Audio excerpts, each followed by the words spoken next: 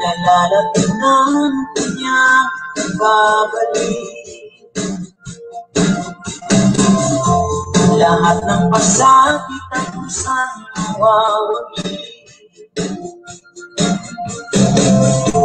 Ilag at tulog ay babangla sa langit. Kasama ang mga anghel na nagsisiawi. Tulog ng trumpeta ay may langhala sa lahat ng mga bansa. At makikita ng mga mata ang nakikinig na dakila.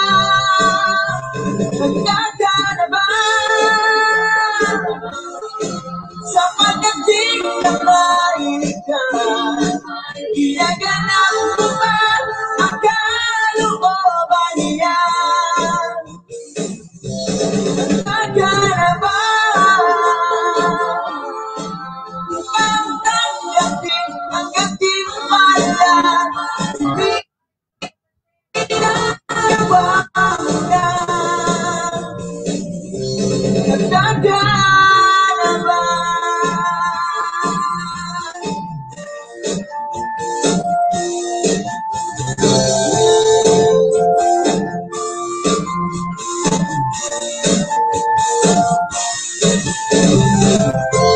May daming iniisip ang tao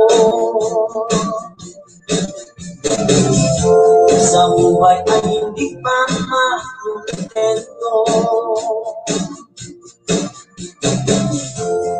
Nais mo bang maging ganito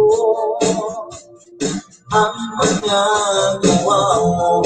Naindig ka lugod-lugod sa Diyos na may likha sa'yo.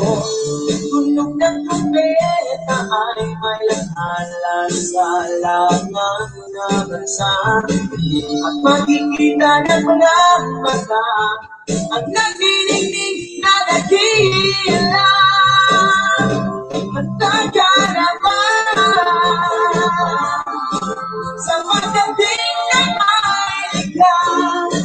Ginaganaw mo ba ang kalooban niya? Magkakanaban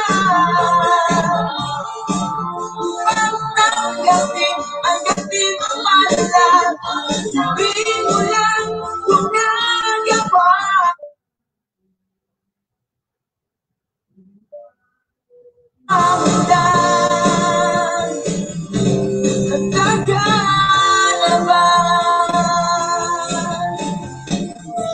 Wala nang pasakit ang pagluha. At dadalhin kanya sa kahariang di mawawala.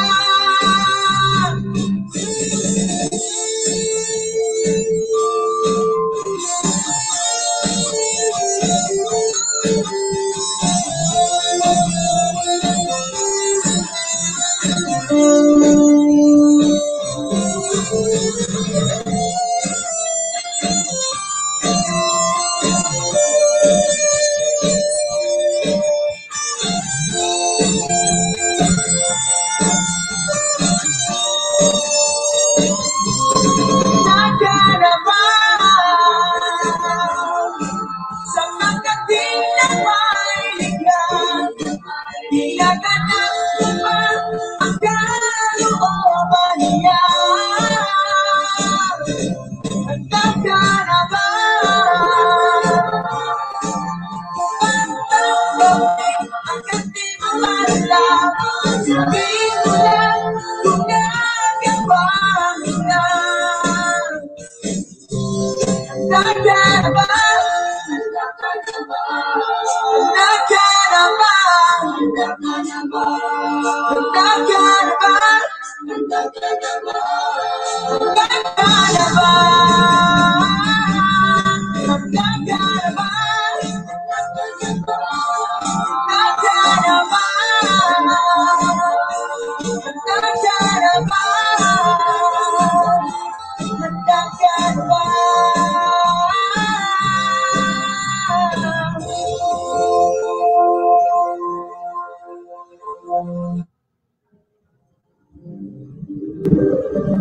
For all the earth had trembled,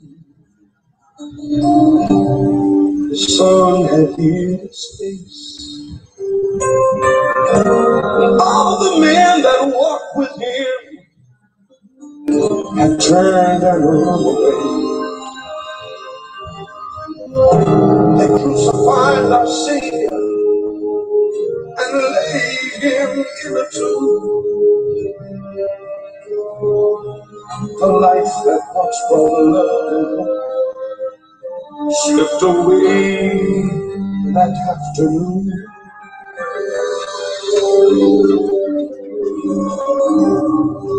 Satan gleamed with pleasure that day at Calvary, for he thought he had won a mighty victory. And like him, all of the demons of hell began to cheer. But little did they know that their end was drawing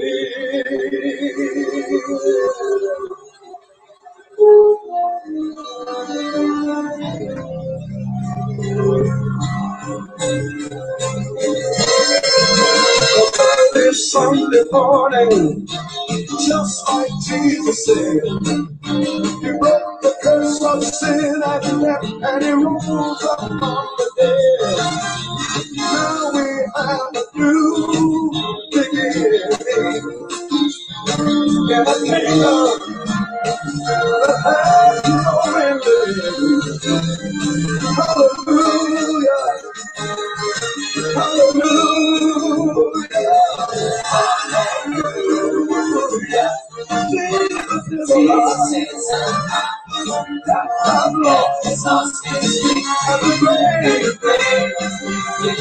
Jesus lives forever. Jesus is alive. He's alive. He's alive. He's the Alpha, the first and the last. For the curse of sin is broken, and we have heard the unity of the He's alive. He's alive. He is the author and the finisher of our faith. The stone they threw away is the cornerstone today. Death has no more victory, and the grave has no more stain. Hallelujah, hallelujah.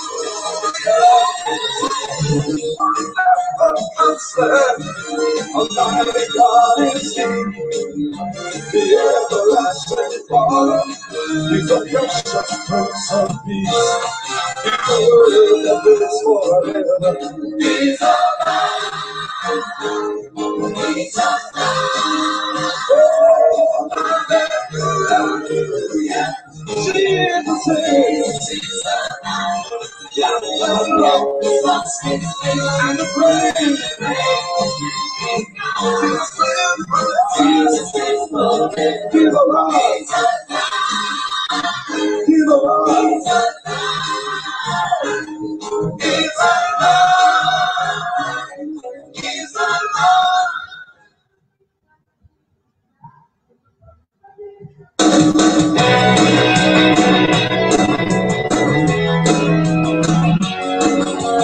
Jesus, you're my number one, my dear and my friend.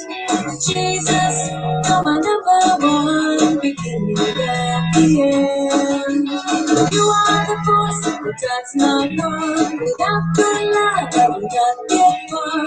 Jesus, you can control as you guide my soul. Jesus, you're my number one, my leader and my friend. Jesus, you're my number one, beginning and the end. You are the force that drives my car. Without your love, I would not get far. Jesus, you can control as you guide my soul. In the race, God is great. Keep going strong. In the race, I celebrate. You all day long. Jesus, you're my number one. Jesus, you're my number one.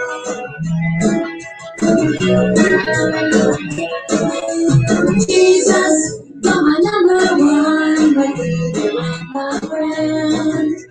Jesus, you're my number one, beginning and the end. You are the force that drives my car. Without your love, I would not get far. Jesus, you can control as you guide my soul. In the race, God is great. Keep me going strong. In the race, I celebrate. Praise you all day long. Jesus, you're my number one. Jesus, you're my number one. Jesus, you're my number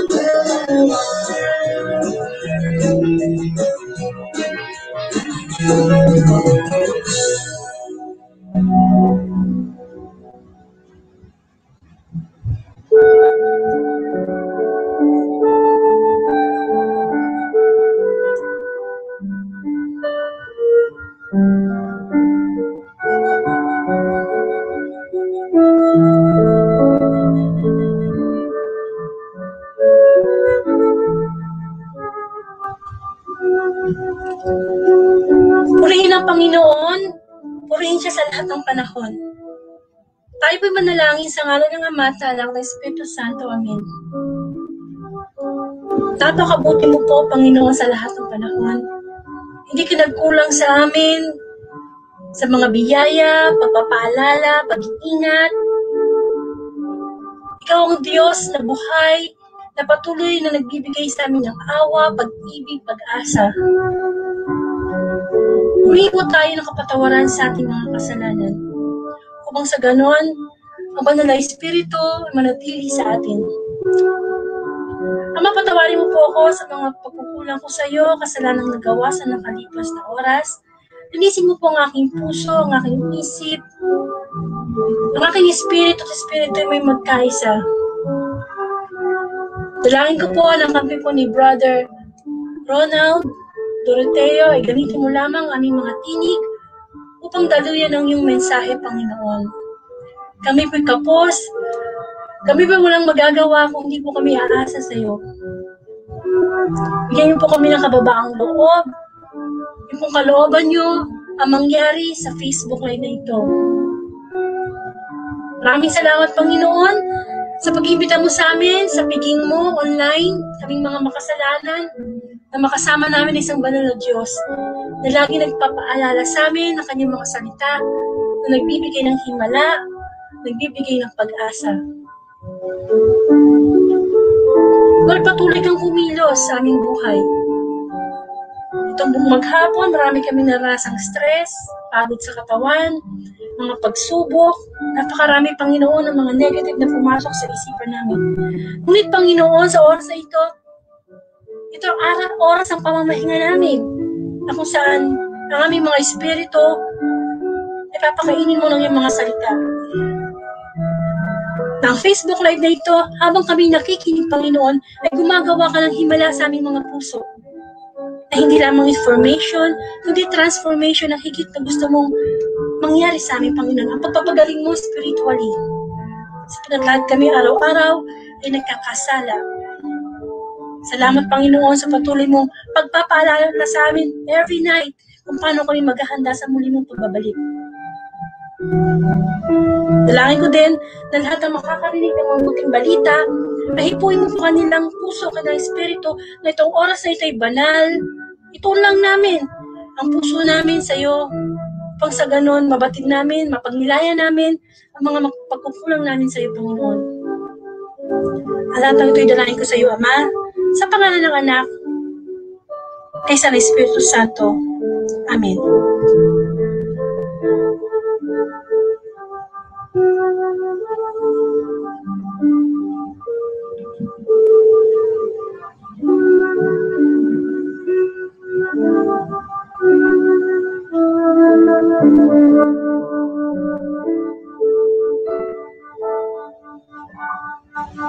Bigyan po natin ng parangal ang mabuting balita.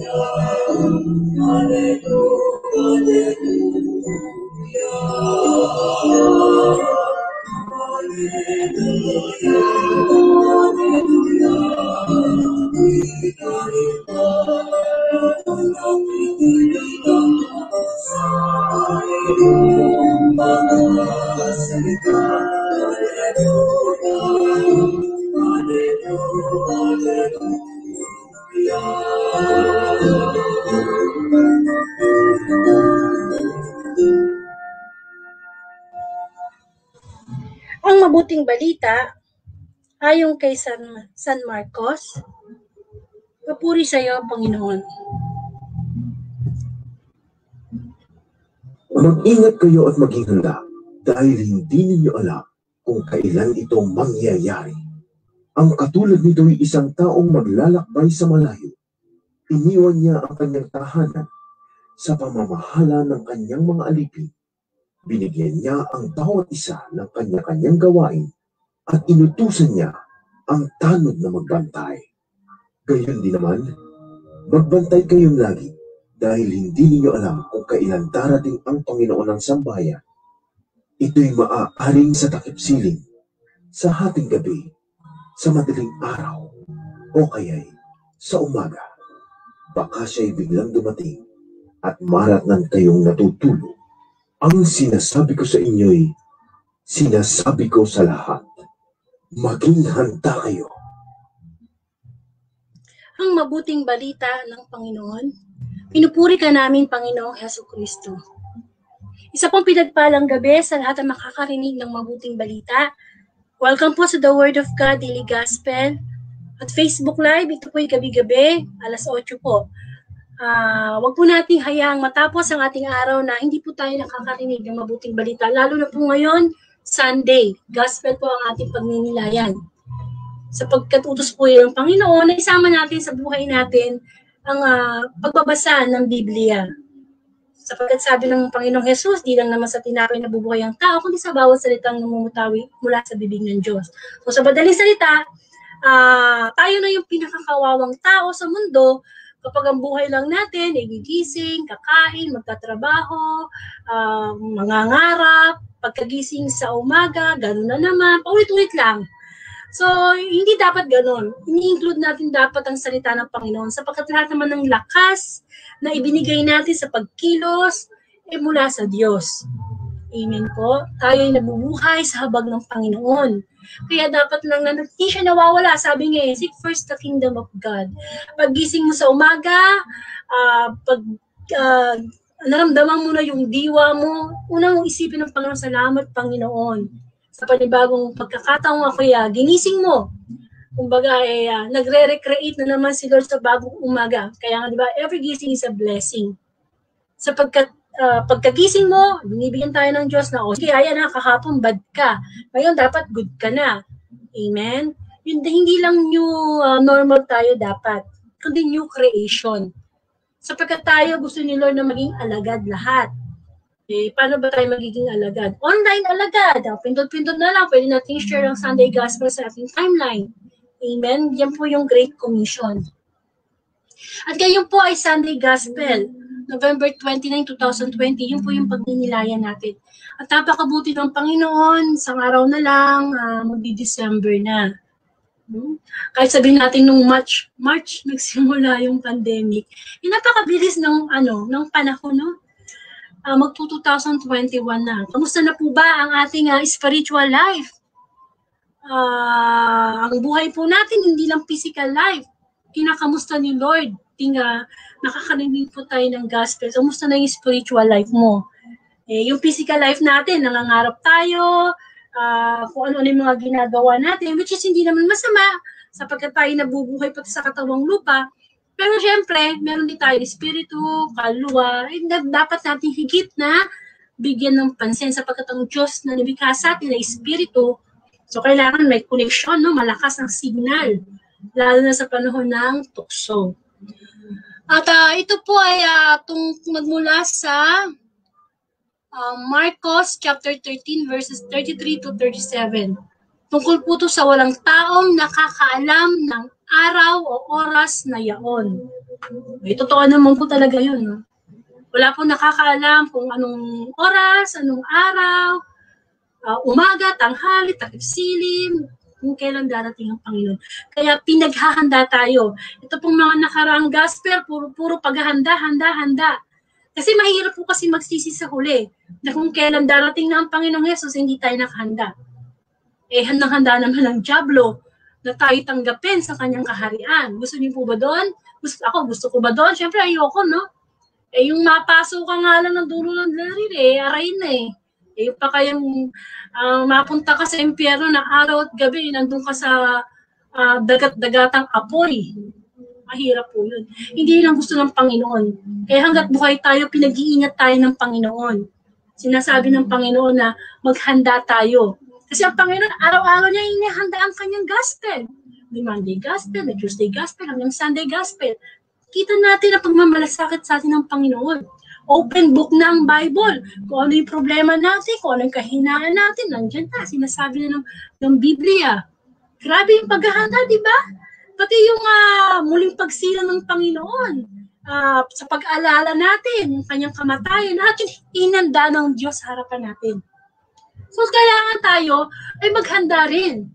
Dapat nga hindi tayo natatakot sa muling pagbabalik ng Panginoon. Dapat tayo maggalak, masabik, excited. Kasabagkat ang grand prize na inaalok ng Panginoon ay ang buhay na walang hanggan o ang langit. Kaya mamaya po, pag ako ang nagkaroon ng reflection, nilagyan ko po ito ng hashtag on your mark, get ready, go. So, ang kasama po natin ngayon ay si Brother Ronald. So, ito try po natin siyang i-contact at sana po maganda yung signal. Amen. Siya po ay maraming maibabahagi sa atin pagdating sa ganyang mga nilalaman ng kasulatan. At sana po, habang siya ay nagninilay, magnilay din po tayo kasi kanya-kanya naman po tayo yung level ng pananampalataya. Ang mahalaga lang po, magkaroon po tayo ng puso na hanggang makinig sa mabuting balita. Hello po. Magandang gabi po. Ayan, ako, ang ganda-ganda ng boses ni Brother. Ang lakas-lakas ng signal, ang lakas niya kay Lord. Hello. Malinaw po ba ako, sister? Oo, malinaw po. Ako po ba, malinaw po ba yung boses ko dyan? Medyo mahina lang po. Mahina. Baka malakas po yung nagbibidyo ka dyan sa kapitbahay nyo. Salamat sa Diyos, tumigil na po. Tumigil. Bali, brother, bago po kayo magsimula ng 15 minutes yung pong pagninilay sa Sunday Gospel, pwede niyo po bang introduce yung sarili niyo para malaman naman po namin kung yung active kayong sa gawain niyo ngayon sa Diyos? Ako po ay kasalukuyang member ng Our Lady of Lanaval, Lay Dominican Confraternity sa Santo Domingo Church. At kasalukuyan pong nagtuturo sa Iris, Manila. At ako po ay Chief ng Interfaith Services ng Iris. Hawak ko po ang mga religious organization na nasa loob ng eskwelahan. Yun lang po, sister.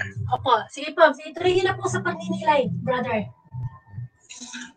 Sa pagninilay po, nais ko pong simulan ng pagninilay ngayon, no, sa taong nagmamadali, ang oras ay mabilis.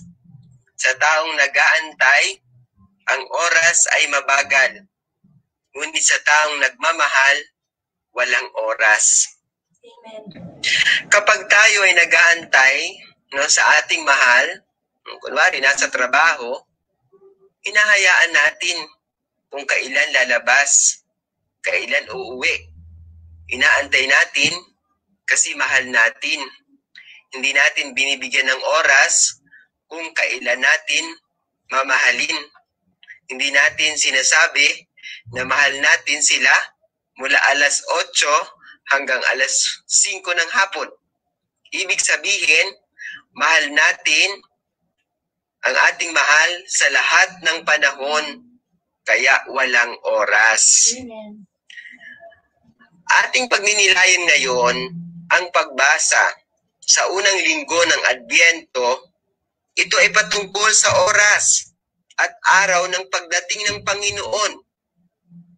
Sa unang tingin, tila bagang makasarili ang Diyos, sapagkat hindi niya inihayag ang oras at araw ng kanyang pagdating upang ating mapaghandaan.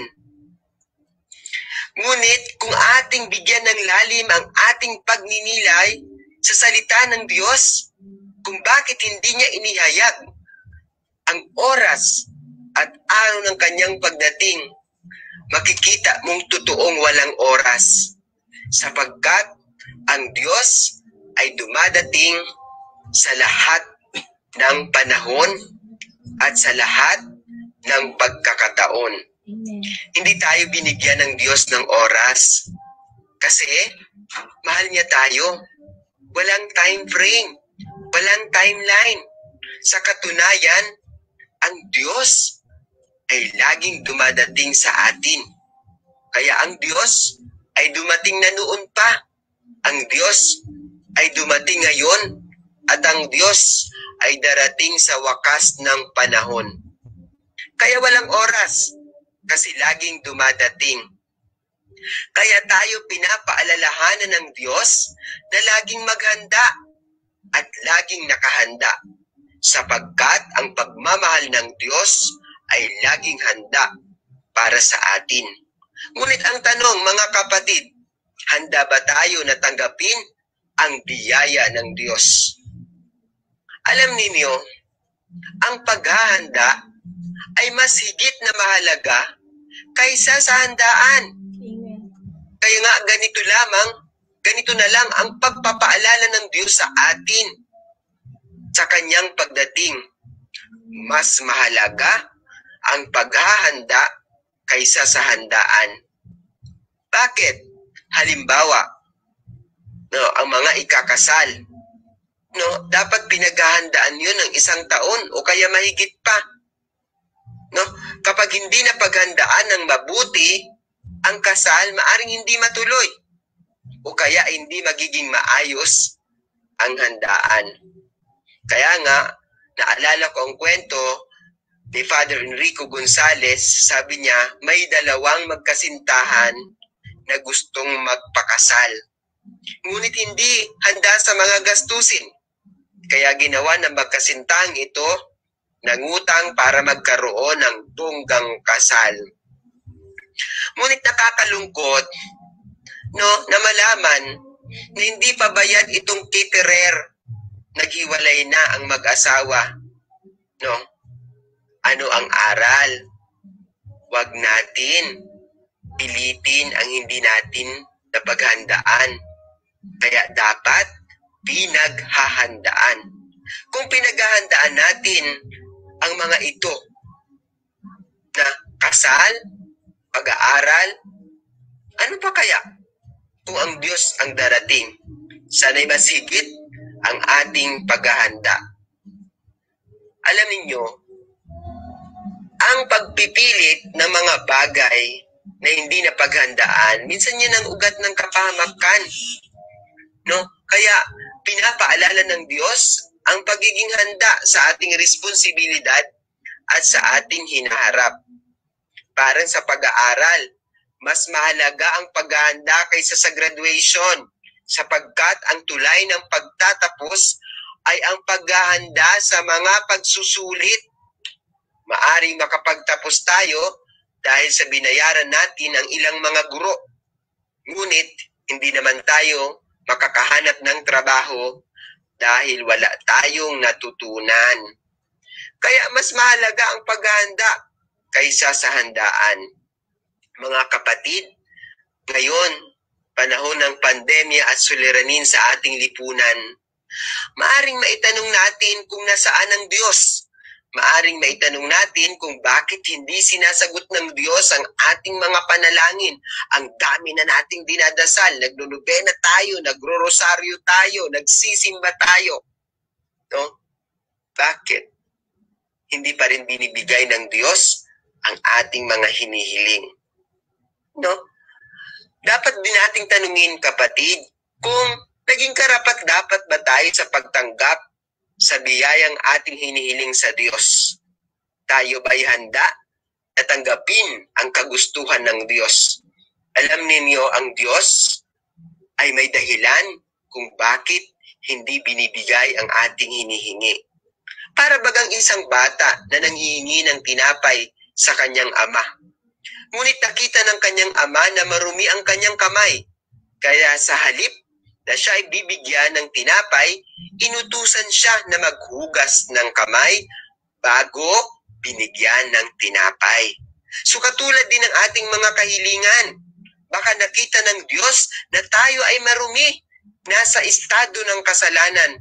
Kaya kapag binigay niya ang biyayang ating hinihingi, maaring maging laso nito sa ating buhay.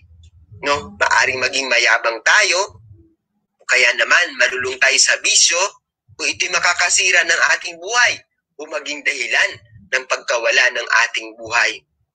Kaya ang pagbasa ngayon ay binibigyang diin ang pagiging handa. Handa ka na ba? Alam niyo mga kapatid, ang taong nagmamahal ay laging handa. Kaya balikan natin ang salitang ang taong nagmamahal, walang oras. Totoo, walang oras. Ang pagbati ni San Gabriel kay Inang Maria ay walang oras na itinakda sa kanya ang Ama. Gayon din ang pagsagot ng Inang Maria sa pagtawag ng Ama sa kanyang kalooban na sinabi niya, maganap nawa ang wika ninyo. No? Walang oras. Ang mahalaga, ang katotohanan na ang Diyos ay darating, no, dumating. Katulad ng ating kamatayan. Sigurado yon, mamamatay tayong lahat. Sa ayaw natin sa gusto, tayo ay mamamatay. Sa ayaw natin sa gusto, ang Diyos ay darating sa buhay natin. Kaya, dapat tayo maging handa, no, sa lahat ng panahon. Mga kapatid, ang Diyos ay naririto ngayon sa atin sa panahon ng pandemya. Maaring hindi natin nararamdaman sapagkat dala ito ng ating kasalanan na nagpapabulag sa atin upang madama ang presensya ng Diyos. Ang Diyos ay nasa taong nais, no? Tayong mapabuti. Ang Diyos ay nasa mga taong mabuti. Pero madalas, no, hindi natin sila iniintindi kasi meron tayong pride, no? May makasarili tayong hangarin. Pinipili natin ang pansamantalang kaligayahan. Maaring ang Diyos ay naririyan sa mga taong nangangailangan sa atin. Ngunit hindi natin pinapansin. Ang Diyos ay naririyan, ngunit nasaan ang puso natin. Ang Diyos ay nasa sakramento, nasa sakramento ng pangungumpisal, nasa sakramento ng pagbinyag at iba pang sakramento. Kaya, alalahanin natin mga kapatid, no, na ang Diyos ay dumating na. At ang Diyos ay dadating sa wakas ng panahon. Kaya lang kung titingnan natin ang pagdating ng Diyos, no, ayon sa ating kasaysayan, ay hindi katulad ng pagdating ng iniisip natin. No, katulad ng pagdating ng mga superpowers. Kung titingnan natin ang unang pagdating ng Panginoon sa Pasko, no, sa kanyang kapanganakan, siya ay dumating sa kababaang loob sa sabsaban. Siya ay dumating sa pagmamahal sa atin. Sa katunayan, inialay niya ang kanyang buhay. Kaya ang Diyos ay naririyan sa mga taong mababa ang loob. Ang Diyos ay naririyan sa mga taong nagmamahal at nagmamahal sa atin. Kaya katulad ng Inang Maria, tayo ay inaanyayahan na tanggapin natin sa kalooban ng Diyos. Ang kalooban ng Diyos. Ang Diyos na dumating kahapon, dumating ngayon, at darating bukas. Tinanggap na ba natin? Handa na ba tayo? Kapatid, kung tinanggap natin ang Diyos, dapat, no, handa tayo. Handa tayong patawarin ang ating mga kaaway. Amen. Handa tayong maghingi ng tawad sa ating mga nagawan ng kasalanan. Handa tayong magbago mula sa pagkasala tungo sa pagpapakabuti. Mula sa bisyo, sa panluloko, sa panlalamang sa kapwa, sa pagiging sinungaling, mapaglinlang, at pagiging malibog at makasarili. Handa ka na bang magbago? Yan ang tanong ngayon sa ating ebanghelyo. Handa ka na ba sa pagdating ng Pasko na tanggapin ang Jesus no sa kanyang kapanganakan? Sa aking pagwawakas, no, nais ko kayong imbitahan na samahan ako sa dasal. Sa ngalan ng Ama, ng Anak, ng Espiritu Santo. Amen. Panginoon, tulungan mo kaming maging handa sa aming buhay. Tulungan mong maging handa kami sa mga suliranin na aming nararanasan ngayon na minsan ay hindi na namin kayang pasanin. Tulungan mo kaming maging handa sa pagtulong sa iba dahil alam kong mahal na mahal mo sila. Turuan mo kaming maging handa, no, upang harapin ang aming mga responsibilidad tungo sa aming pamilya, sa aming pamayanan, at sa aming pamahalaan. Tulungan mo ring maging handa ang aming pamahalaan sa pagtugon sa aming mga suliranin na kinakaharap ngayon. Tulungan mo ring maging handa ang mga mahihirap at walang makain upang maging matatag sila sa pagsisikap at pananalig sa iyo na makakaahon sa kanilang kinalalagyan.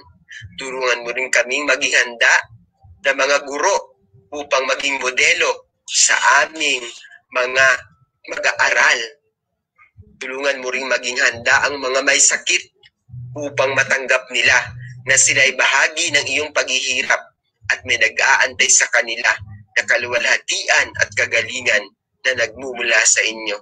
Tulungan mo rin maging handa ang aming mga frontliners na hindi sila magsawa at mahawa sa sakit na kanilang kinahaharap.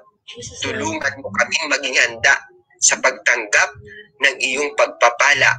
Tulungan mo kaming magbago mula sa pagiging makasalanan patungo sa pagiging banal. Jesus, Hari ng awa, nananalig kami sa iyo. Ina ng Santo Rosario, ipanalangin mo kami. San Jose, ipanalangin mo kami. Santo Domingo, ipanalangin mo kami. Lahat ng mga santo at mga banal sa langit, ipanalangin mo kami.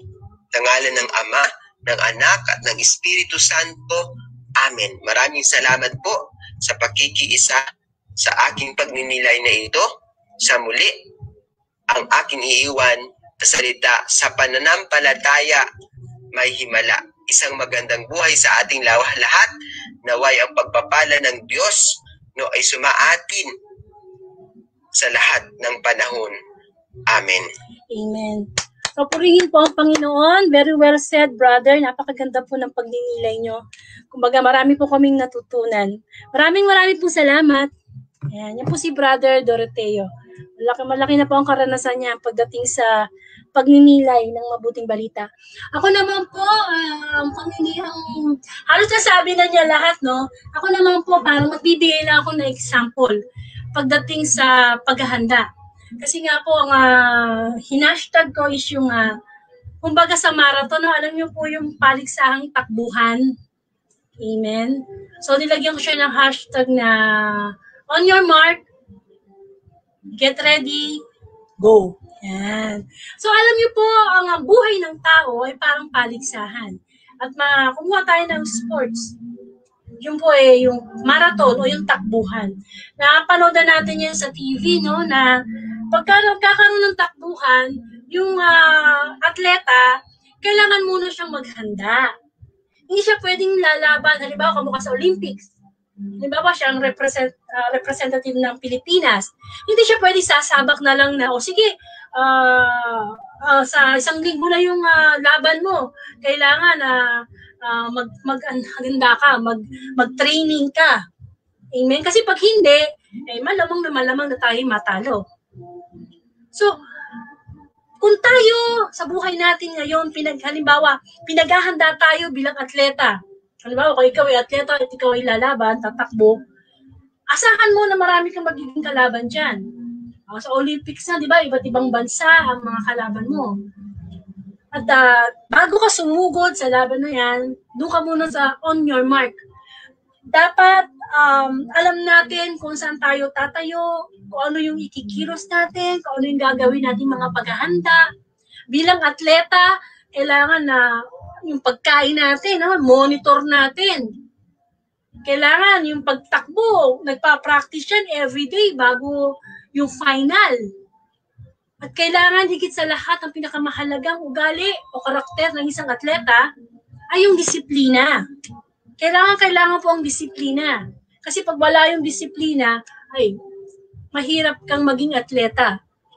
At kapag nandun na mismo sa contest, so nahilera na yun, no? Ikaw nakapag-practice ka ng mabuti, no? Kumain ka ng masusustansyang pagkain, nagpalakas ka. Gayon din yung mga kalaban mo, ganun din yung ginawa nila. Syempre, hindi sila papatalo Dahil ang hangarin natin, tayo yung manalo.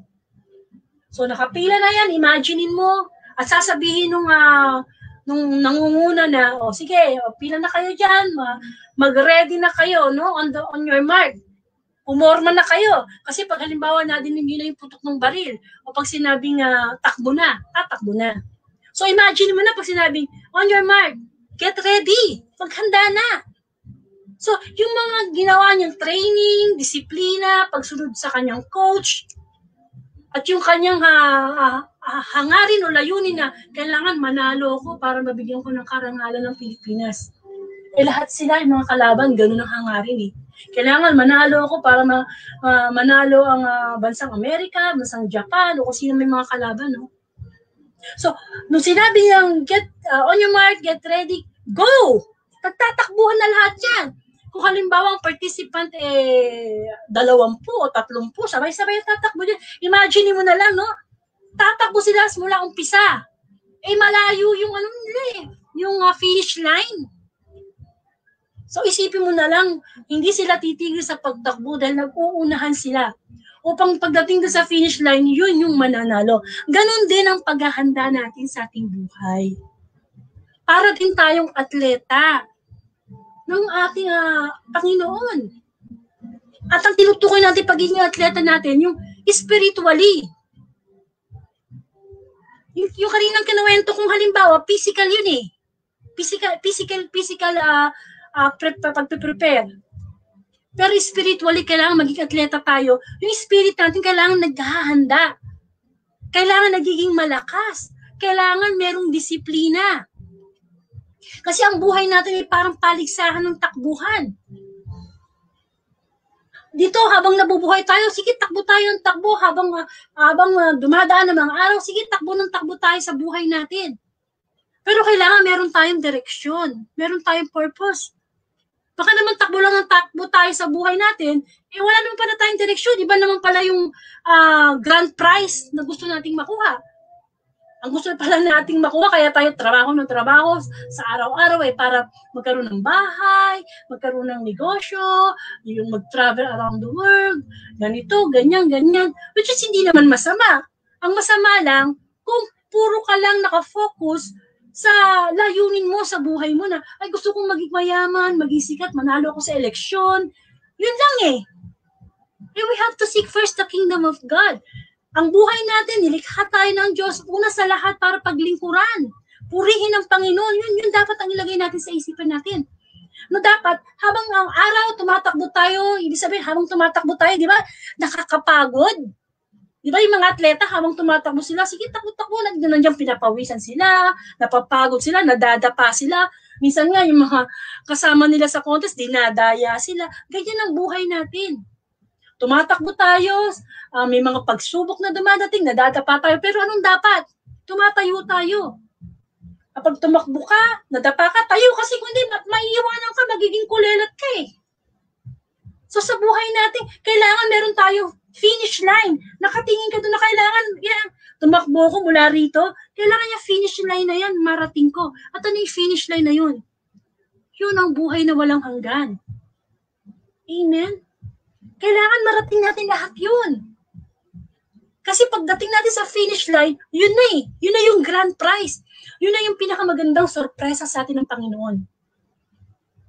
Ang langit, hindi pa nakita ng mata, hindi pa narinig ng tenga, hindi pa sumagi sa isip ang inihanda ng Diyos para sa mga totoong nagmamahal sa Kanya.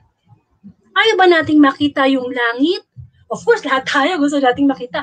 Pero mga pinigagawa natin, puro makademonyo, puro makaimpyerno. Paano tayo magpunta sa langit? Yan ang ating pagkamit everyday. Ang daming tao na punong-puno ng problema, walang pera, mga taong ang kanilang mga mahal sa buhay ay nasa ospital o kaya mismo sila may sakit. Ginagamit na trick yan pandaya, bitag ni Satanas. Upang hindi natin makita yung ating dapat na finish line na tinatahak. Ayaw ni Satanas na meron tayong peace of mind. Ayaw ni Satanas na nakakarinig tayo ng mabuting balita. Kasi yung mabuting balita, kumbaga sa, yung marathon, yung mabuting balita, yun ang coach natin Siya yung coach natin, ang Diyos, sa salita ng Diyos. Ang coach natin na magtuturo sa atin kung paano tayo mananalo sa laban dito sa buhay. Amen? Ang pinakamalaking problema ng tao sa panahon na ito ay kung paano tayo makakapunta sa langit. Hanggat wala tayo sa langit, laki ng problema natin, kapatid. Kahit pari ka, kahit preacher ka, ang laki ng problema natin hanggat wala tayo sa harapan ng Diyos, hanggat hindi tayo pinapapasok ng Panginoon sa kanyang langit. Yan ang problemang dapat problemahin natin. Pag problema na ibig ko sabihin, kasi ang problema sa buhay ng tao is negative ay ibig ko sabihin, kailangan natin pinaghahandaan yon. Kasi nga sinabi doon sa gospel, hindi natin alam ang oras, ang araw, pero tama yung sinabi ni Brother Ronald. Araw-araw, oras-oras, nandiyan ang Panginoon. Hindi nagbibigay ang Panginoon ng oras na kailan mo siya kakausap. Hindi naman sasabihin ni Lord na, ganitong oras mo ako kausapin busy ako O ganitong araw, huwag ka magdasal sa akin, busy ako. Hindi. Ang kaharian ng Diyos ay dumating na, matagal na. Dapat yun ay nasa puso nating mga tao. Hindi kinakailangan mamatay tayo, papunta tayo sa langit, bago natin sabihin, wow, ito na, naghari na sa akin ng Panginoon. Dito sa mundo natin, sa pandemic time, dapat naghahari ng Panginoon. Dapat naghahanda na tayo. Amen. Minsan magkaroon tayo ng a quiet moment. Isipin natin na, teka muna, ba't nga ba ako nabuhay sa mundo? Ano bang purpose ko? Pag namatay kaya ako, saan ako pupunta yung kaluluwa ko? Ay, ang dami kong kayabanan, ang dami kong napundar. Ay, ano ngayon? Pag namatay tayo, meron ba tayong madadala? Wala. Yung bagang hindi naman kinakailangan na maging matalino, maraming pera, mataas ang pinag-aralan, para ma-realize natin yung reality ng life. Amen po. Na tayo, kahit nasa pandemic time, napakabuti pa rin ng Diyos. Warning pa lang ang binigay niya. Coronavirus.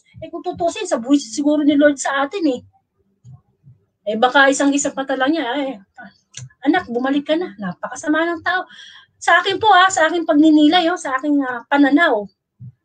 Kung noon, ginunaw ng Diyos sa baha, sa panahon ni Noah, ang mundo dahil ang sama-sama na ng tao. Alam niyo po ngayon, ang tao hindi lang masama, mga makademonyo na ang ginagawa. Nire-rape sariling anak, chinachap-chop sariling asawa. Amen po, talagang gawain na yun ng demonyo. Pero napakabuti po ng Panginoon. Si coronavirus muna, sige, para magkaroon muna ng disiplina ng mga anak kong to. Ito ba? Kahit pa paano, tingnan natin na positive way ang pandemic, ang coronavirus. Di ba nagkaroon po tayo ng disiplina? Pag lumalabas tayo, may pagpipila, merong social distancing. Amen. Kailangan may mask, may face shield. Amen po. Punta ka ng LRT, MRT, ang ganda ngayon ng pasok ng luwag. May disiplina. Amen. Tinuturuan tayo ng Diyos na maghanda sa araw-araw. Pero sa bawat plano natin sa bawat araw, huwag naman po natin kalimutan ng Panginoon. Kaya tayo muling ginigising sa panibagong umaga kasi sinasabi niya na kamukha nangyari noon na nilikha niya ang liwanag at anong sabi niya, it was good. Kaya pag nagigising tayo sa panibagong umaga, inihahanda tayo ng Panginoon na magbalik loob na sa Kanya. Amen? Sapagkat ang totoong kayamanan ay ang Diyos. Wala nang iba. May mga tao na nasa Kanya na ang lahat ng kayamanan, kasikatan, bakit pa nagpapakamatay? Kasi hindi niya tagpuan ang tunay na kayamanan. At ang tunay na kayamanan ay ang Diyos lamang at wala nang iba. Sapagkat kapag nasa iyo ang Diyos, kung magkakaroon ka ng contentment, mga simpleng bagay, ma-appreciate mo ang hangin, ang araw. Amen. Ang online, ang social media, ginagamit ng Diyos para iparating ang mabuting balita sa bawat isa sa atin. Nakikinig ba tayo? Itong Facebook Live na ito, nagkakaroon ba tayo ng time? Amen. Na kahit anong ginagawa mo, pwede kang makarinig ng mabuting balita. Huwag din natin kalimutan na ginagamit ng diablo ang social media para naman tayo gawing busy. Huwag kang magkaroon ng time na makinig ng salita ng Panginoon. Kung ano-anong mga na isang pindot mo lang, makakanood ka na ng mga pornografiya, mga violence na movie. Amen. Hindi papahayag ang diablo na tayo'y mapunta sa langit. Kaya yung pride, talagang tinatrabaho yan ng diablo sa atin. So tama si brother, ang paghahanda, kailangan handa na tayo magpatawad sa ating kapwa. Handa na tayong gumawa ng mabuti, tumulong sa ating kapwa.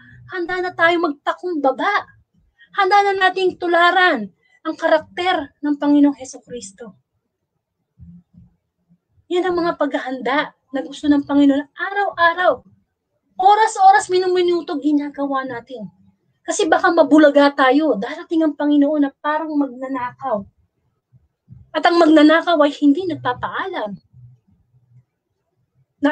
Alam niyo, pag nababanggit itong tungkol sa second coming, naalala ko yung kwento doon ni Lazarus at saka nung mayaman. Na si Lazarus na pulube at yung mayaman na talaga namang mayabang. Sabay silang namatay. Anong nangyari? Yung mayaman napunta sa Hades, yung pulube napunta sa kanan ni Abraham.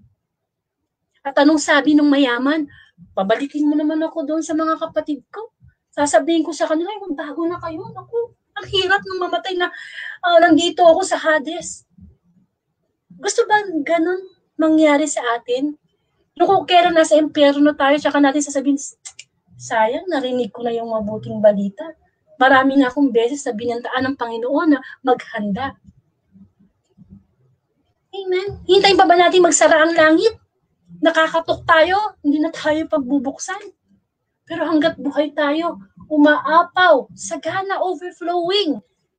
Ang mercy, ang pag-ibig ng Diyos, huwag natin samantalahin. Huwag nating baliwalain. Amen. Kung mahal mo ang asawa mo, ang anak mo, ay nako.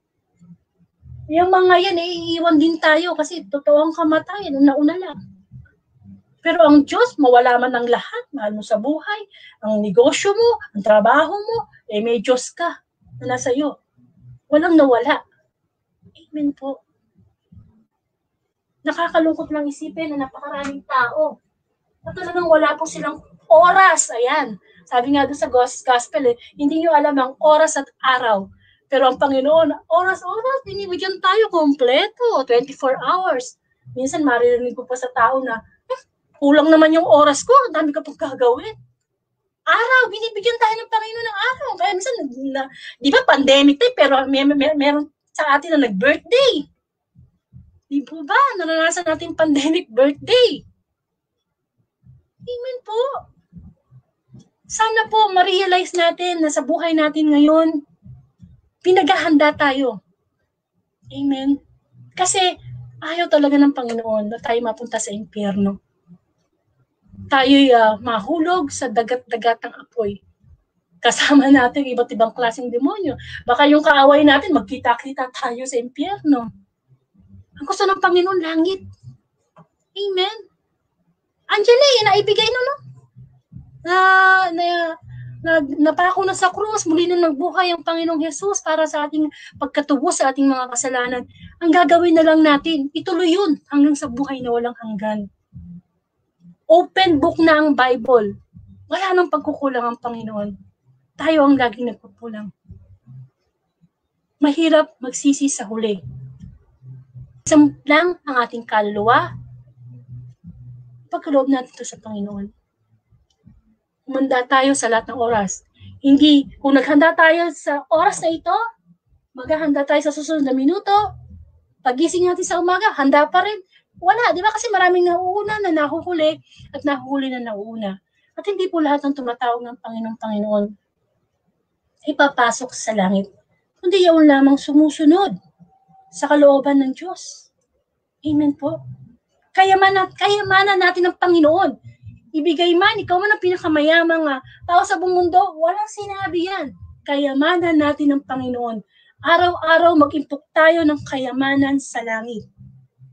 Amen. Kayamanan sa langit. At sana, sa pagtakbo natin sa buhay na ito, madating natin ang finish line. Amen po. Marating natin yung finish line na kung saan nandoon ang Panginoon. Hindi tayo iiwan, hindi tayo, tatanggapin tayo. Amen po. Tayo po magkaroon ng closing prayer. Anyway, meron pa pala akong question for Sunday Gospel. Handa ka na ba sa muling pagbabalik ng Panginoong Jesucristo? Oo lang o hindi. Handa na ba tayo? O baka natatakot tayo kasi meron pa akong, nasa stage pa ako ng kasalanan ngayon. Diba, nakikisama pa ako sa hindi ko asawa, natatakot pa ako. Huwag natin paghintahin ng Panginoon. Kailangan bitawan mo na lahat ng kasalanan ngayon. Para pagkadating niya, anytime, malinis yung ating konsensya, malinis ang ating relasyon sa Panginoon. Amen? Sinusunod mo ba ang mga utos niya? Napakadami pong utos ng Diyos sa kapal ba ng Bible, napakarami. At ang bawat utos niya, pag sinunod natin, di tayo lugi. Sumunod ka sa utos niya, may gantimpala, may pangako. Amen? Pero magsimula tayo sa basic. Sabi ko nga, maraming utos ang Panginoon. Ano yung basic yun? Bigyan ng Diyos na higit sa lahat, buong puso, isip, kaluluwa at lakas. Pag yung utos na yan, nasunod natin, ay nako, lahat ng utos, napaka-posible nang magawa natin. Hindi natin masunod ang huwag kang mangalunya, huwag kang magnakaw, huwag kang igalang mo yung amatina. Hindi natin masunod yun eh. Kasi sa number 1 pa lang, ipalpak na tayo eh. Amen. Amen po. Ang pag-ibig sa Diyos, napakahalaga. Kasi magagalak tayo. Maghahanda tayo. Share ko lang yung experience ko kahapon kasi kahapon po, kinasal yung pinsan ko. Habang hindi ba yung parang dramatic entrance yung isasara yung pinto, di ba? Lalakad yung mga sponsor, yan, yung sasara yung pinto, no? Parang dramatic, bubuksan pag nandiyan na yung babaeng ikakasal. At lahat ng tao nakatuon sa kanya. Na-touch yung spirit ko, sabi ko, wow, parang nai-imagine ko na pag ganito pala tayo, para tayo yung ikinakasal na babae. At ang naghihintay sa atin sa altar ay ang ating Ama, ang ating Diyos. Yun ang gusto ng Panginoon na paghahanda at karanasan na dapat nating maranasan. Yung tayo ikasal sa kaharian ng Panginoon. Amen po. Kaya sana, pagdilayan natin yan. Maganda na po tayo. Amen po, maganda na po tayo. Tayo magkaroon ng closing prayer sa ngalan ng Ama at ng Anak ng Espiritu Santo. Amen. Maraming salamat po, Panginoon, sa pagpapaalala mo sa amin na kami dapat maghanda sa lahat ng minuto, segundo ng aming buhay. Dapat kaming magalak at masabik sa muli mong magbabalik. Kailangan namin handang tanggalin ang bisyo, tanggalin ang mga kasalanan. Tama na yung pangangatwiran namin, Panginoon. Tama na yung human will namin. God's will naman ang pinaka-the best na dapat namin sundin. Yes, Lord, mahirap sumunod dahil ang kalaban namin mismo, sarili namin yung aming mga likas na kahinaan. Pero walang imposible sa iyo, Panginoon. Kahit yung pinaka-addict, kahit yung mga taong pumatay na, nasa bilangguan, kahit yung mga abortion, nagnakaw sa gobyerno, kaya mo yung linisin. Kahit kami putik, lublob na sa putik, kaya mo kami gawin putik-putik, busila. Kung kami lamang magkakaroon ng kababaang loob na magbalik loob sa iyo. Amen. Napakabuti mo, Panginoon. Patuloy mong iparanas sa amin ang paghahanda, pananabik, sapagkat napakaganda ng langit. Hindi pa nakita ng mata, hindi pa narinig ng tenga, hindi pa sumagi sa isip ng tao ang inihanda mo sa mga totoong nagmamahal sa iyo. Lord, marami pong salamat sa patuloy mong pagbibiyaya physically, spiritually, emotionally sa aking pamilya. Ingatan mo po ang aking asawa at aking mga anak. Gayon din po ang pamilya. Pinagdadasal ko po, ingatan niyo po ang pamilya Carpio, pamilya Biray, Paleo, Florentino, Abelia, Marin, at lahat na po ng aking mga Facebook friends. Ang pamilya po ni Brother Doroteo, ingatan mo sila, Panginoon. Bigyan mo sila ng patnubay. Lahat sana maghanda kasi hindi naman po namin masisave yung anak namin, yung asawa namin, kami lang po. Sa sarili namin, problema na namin kung paano kami makakarating sa langit. Nawa sa pagising namin sa umaga, Lord, handa na akong harapin ang mga pagsubok. Lord, handa na ako magpatawad. Lord, handa na ako. Kasi yun naman ang gusto mo, Panginoon. Gayon din, Lord, nagpapasalamat po ako sa kasal ni Michael at Sheila kahapon po. I-bless mo sila, Lord. Lagi silang maging handa sa mga pagsubok na dadaanan nila bilang mag-asawa. At gayon din po, maraming salamat. Happy 32nd anniversary to Brother Jude and Sister Cherie. Lagi mo silang i-bless, Panginoon. Gamitin mo sila sa kapurihan mo, pagpahayag ng mabuting balita. Naway laging sila ang maging simula ng lahi na yung kanilang anak, mga kaapo-apo-apo-apokan ay maging tagapaglingkod mo, Panginoon.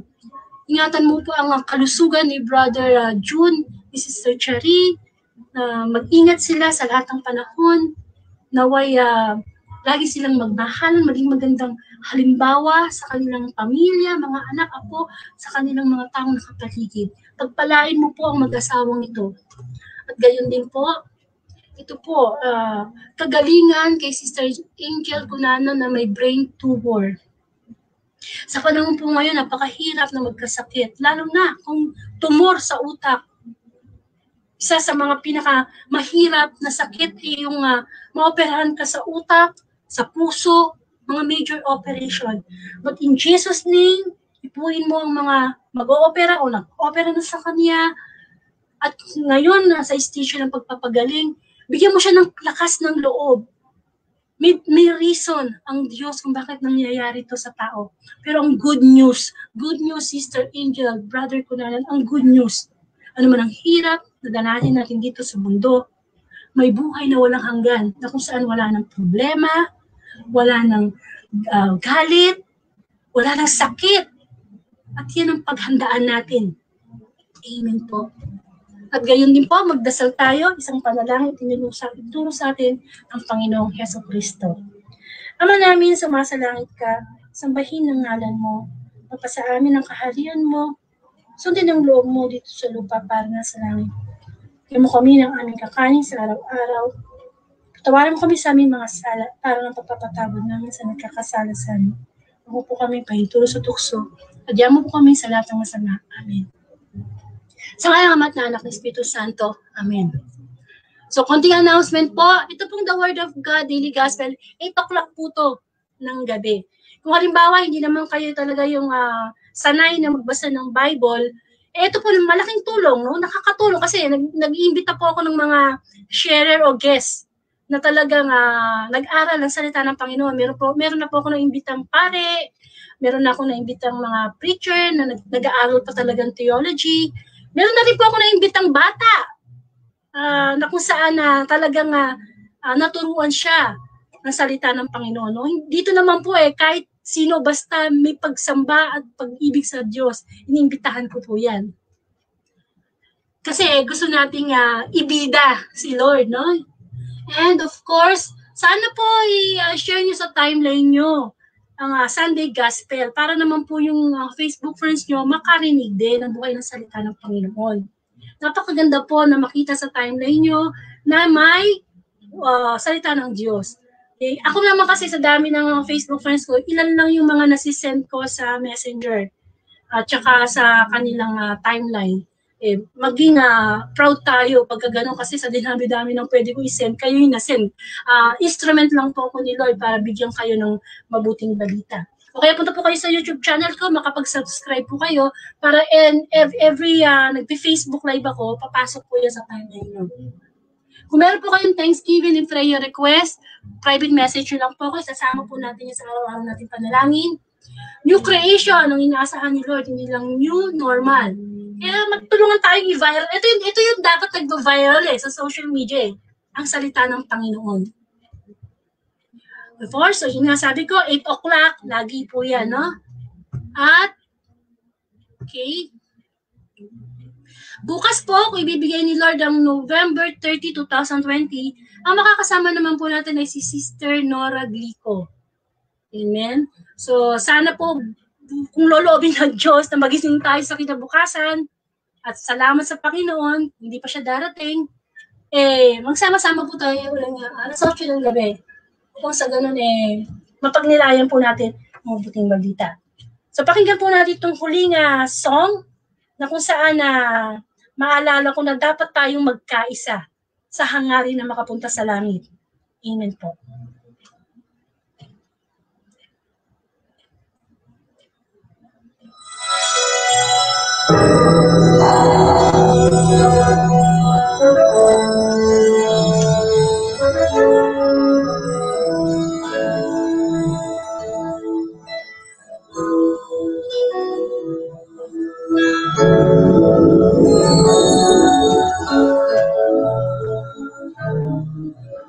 There comes a time when we heed a certain call, when the world must come together as one.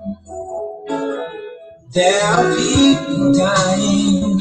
Oh, it's time to lend a hand to life, the greatest gift of all.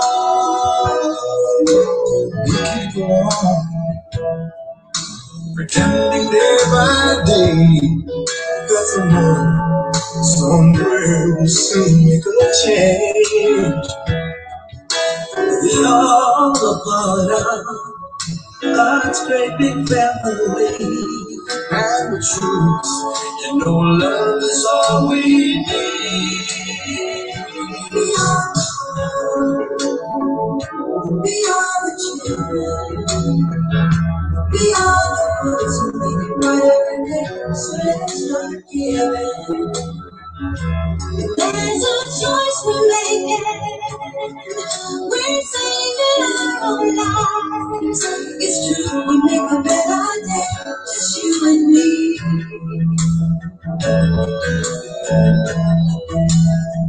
Well, send them your heart, so they know that someone cares, and their hearts will be stronger and free. I turning stone bread, and so we all must lend a helping hand. We are the world, we are the children, we are the one to make a brighter day, so let's start giving. Oh, there's a chance for making, we're saving our lives. If you could make a better day, just you and me. We get down and out, and there seems no hope at all. But you just believe, there's nowhere we can fall. Oh, but when I realize all the change gonna come when we stand together as one.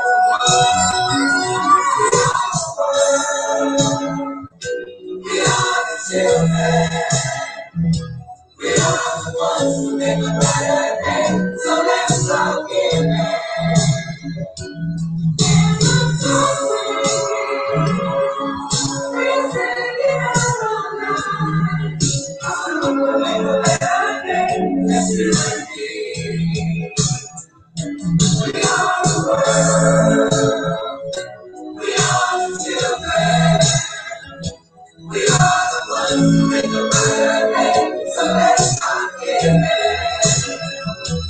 There's a choice we're making. We're saving our whole life. It's true, we make a better day. Just you and me. We are the world. We are the children. We are the children. We are the ones who make a better day. So let's start giving. So let's start giving.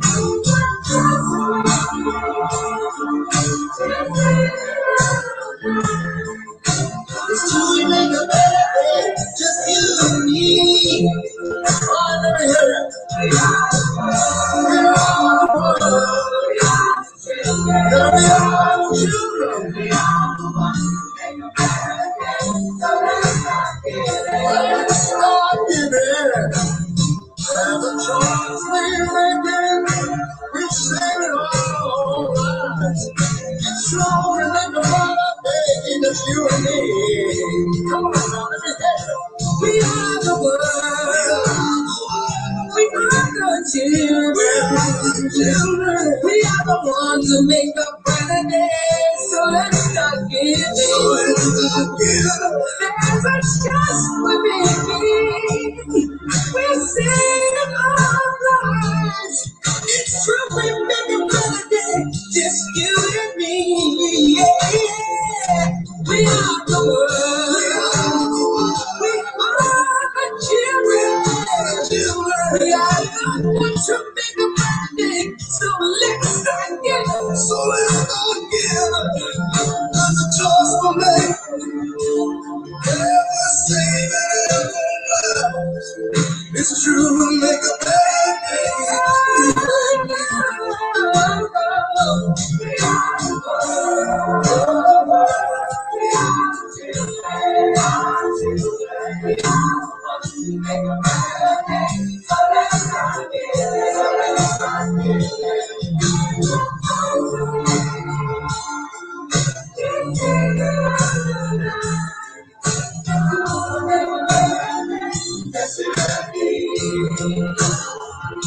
We are the world. We are the children. We are the ones that make our day. So let's start giving. There's a choice we're making.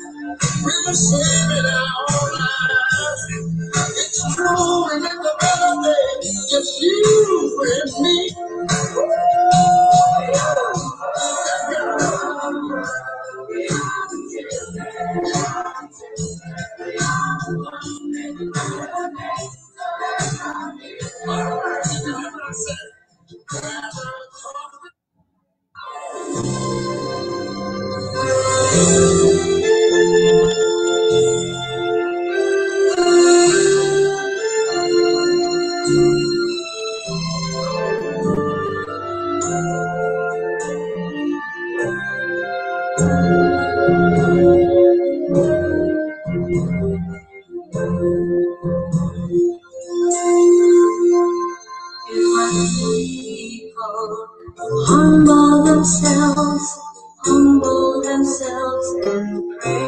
If they see my face and humble themselves and turn from their wicked ways, I will hear from heaven and forgive their sin.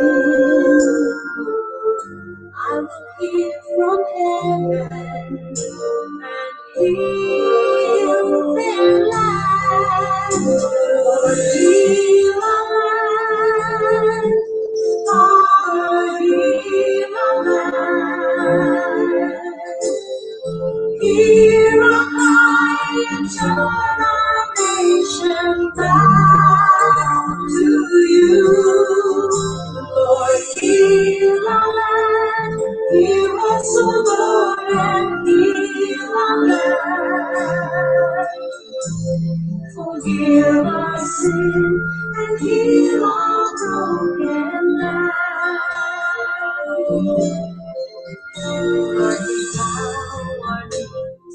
Humble ourselves and pray.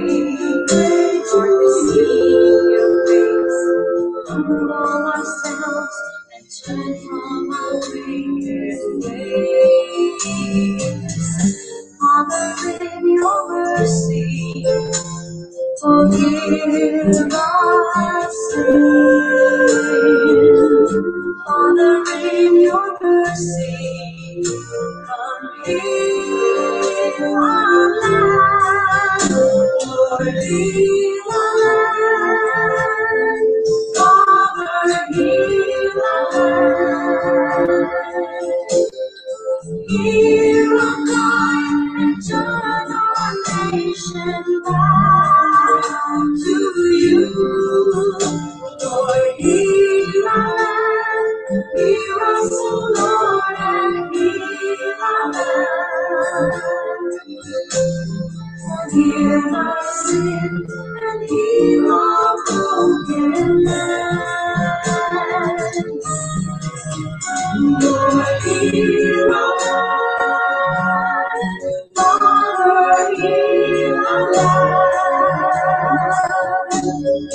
Hear our cry and turn our nation back to you. Lord, heal our land. Hear us, O Lord, and heal our land. Forgive our sin and heal our broken land. Father, heal us. Heal our cry and heal our broken land.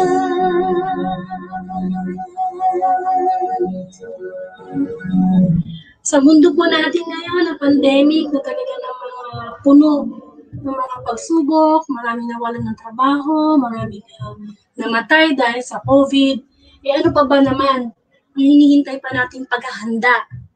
Amen? Kapag tayo binabagyo, naglilinis tayo ng bahay para muling maging malinis kasi nga binagyo, pinasak ng baha.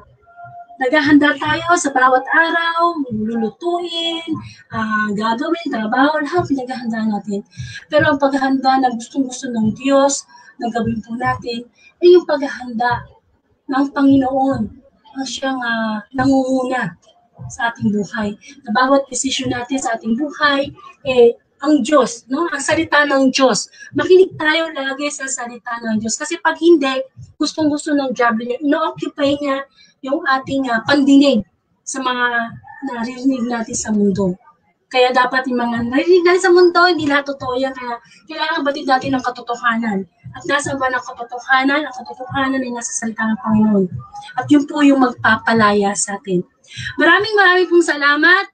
At sana po, bago tayo matulog, huwag natin kalimutang magpasalamat, humingi ng tawad sa Panginoon sapagkat ang tutulungan natin mamaya yung ating mga taol na kung saan ang Diyos na magde-decide kung gigisingin tayo bukas. So, kailangan natulog tayo na walang galit, natulog tayo na handa tayo humarap sa panibagong bukas kasama ang Panginoon. Ingatan kayo ng Lord, to God be the glory.